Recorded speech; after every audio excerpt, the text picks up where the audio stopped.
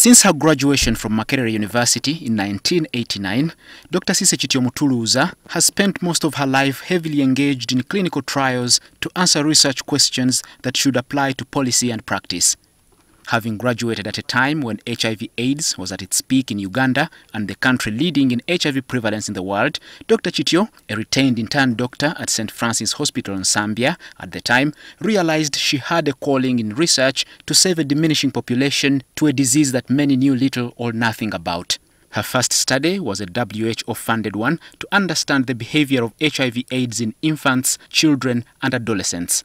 As a medical doctor, you can branch out in many specialties. But for me, being part of that just showed me that this is where my passion was and this is what I wanted to do. And I've never looked back. Kityo would later join the Joint Clinical Research Center, a newly established institution to provide a scientific intervention to the HIV epidemic when patients were ignorantly relying on herbal concoctions to cure the disease but were still dying. At that time, it was a crisis and there were so many false claims. You remember even some people went to take soil from Masaka, that it was a cure. And then you would see a very sick patient and then the relatives and friends would collect money. At that time, there was Cameron in Kenya. They would give the money to someone, they would rush to Kenya, get Cameron, and bring it back. It wasn't cheap. And usually in a short time span, you would lose that patient. The Cameron would still be there. And the resources which could have been left for the children and the family were already used up. So it was sad that we had nothing to offer people to remain active. This time holds the memories that Dr Kityo would rather forget in her career. When we asked to work with the herbalists so that they prepare their herbal preparations at the institution so that we could know, they were very fearful that we will take their knowledge. When we found out that they didn't work, they went ahead to market their preparation, like JCRC has even tested it so. And they were going to wards in Mulago which were full of HIV patients, people who were very desperate. The only known medication for HIV at that time was Zidovudin, and Dr Kityo was among the few doctors to push for the first funding from the US President's Emergency Plan for AIDS Relief, PEPFAR, to bring ARVs to low-income countries.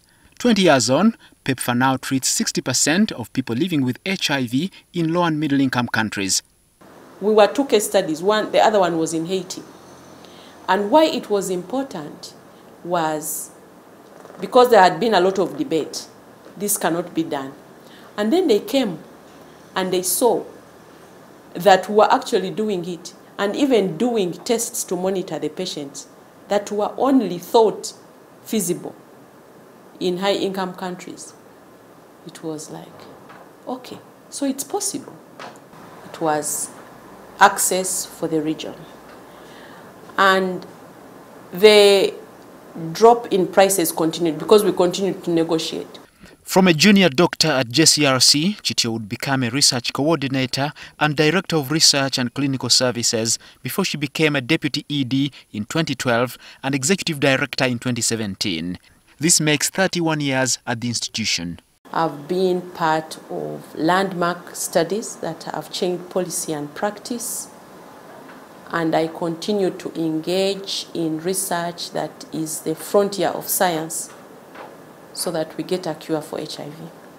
We are saying we should be developing preventive vaccines by our scientists, and this work should be done locally because the capacity is there. And if it is missing, it should be built here. Because whatever capacity you build, even for HIV vaccines, can be used for other vaccines of emerging infection.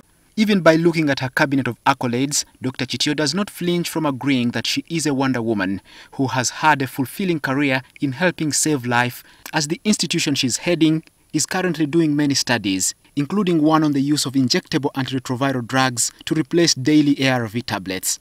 I think many things are coming on board that including injectable antiretroviral drugs that we may not have to take as frequently every day. She's also hoping to start trials on gene therapy that can be used in sub-Saharan Africa to treat HIV.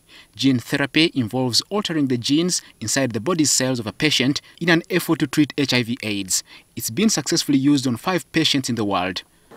And who knows, if you live long enough because you're taking your drugs properly, we will get to a cure.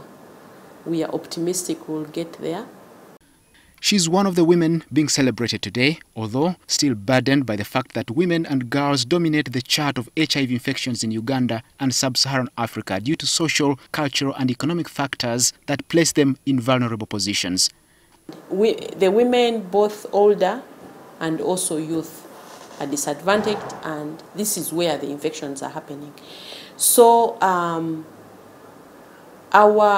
my responsibility, but I don't work alone, I work with a team, I work with an institution, is how can we prevent this infection? Dr Kityo's message for Women's Day is for everyone to try and avoid HIV and the government to address unemployment, which has pushed many girls into practices that expose them to the virus. Muhumuza, NTV.